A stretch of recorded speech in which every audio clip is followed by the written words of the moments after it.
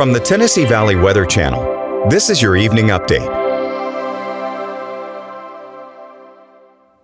Hey folks, good evening. It's been a much nicer day than yesterday, that much it's for sure, especially considering the unfortunate events that happened up there in Nashville yesterday. But that front has moved off to the east. We have tornado watches off in South and North Carolina, up into Virginia as well, but that is their problem. For us, well, thankfully, we have good conditions, right? We're behind this front. We're very much chillier today, I'll tell you that much, especially as we head through tonight. We're falling back off through the 30s. We'll be near freezing by the time we're heading through about 9, 10 o'clock. But check it out, clear skies, only a few patchy clouds at worst, and I think we hold this into tomorrow as well. Now, as we head through tonight and into tomorrow morning, we get right back below freezing and pretty cold, right? I'm going to be talking mid to upper 20s as we head through tonight and tomorrow morning, but we warm up pretty quickly as we head through Monday, back into the upper 40s, maybe near 50 in some of the warmer spots, especially in North Alabama. But I say warmer, definitely relatively speaking, right? It's not going to be warm by any stretch of the imagination, but compared to today, we have a little bit less wind and a few more degrees on the temperature, so there might be a little bit of nicer weather there. Now, we fall back down to freezing from Monday night and into Tuesday, and then I think we warm up just a little bit. This high pressure system is going to be doing us some favors for the midweek here. To be honest with you, not seeing much in the way of variability either. I think we hold those mid to upper 50s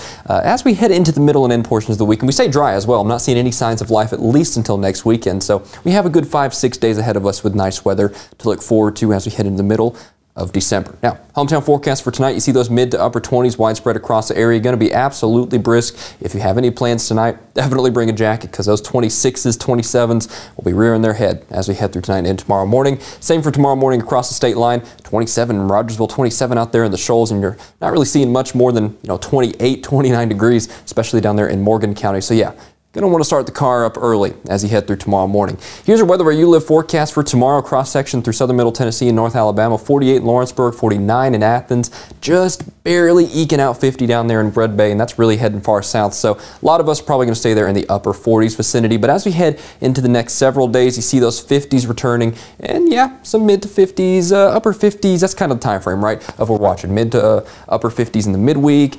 End of the week there might get a little bit of a cool down, and we have to watch for the possibility of some showers next weekend. That's what I was talking about there just a few moments ago. That, to be honest with you, I just don't see any rain chances until that time frame. So for today, for tomorrow, for the next day, and at least through Friday, we're staying decent and we're getting a little more mild as we head towards Wednesday, Thursday, and Friday. Yeah, so go ahead and enjoy the week. It definitely is a lot better than what we saw yesterday, and be sure to keep your prayers with those folks in Nashville who unfortunately got hit by those tornadoes.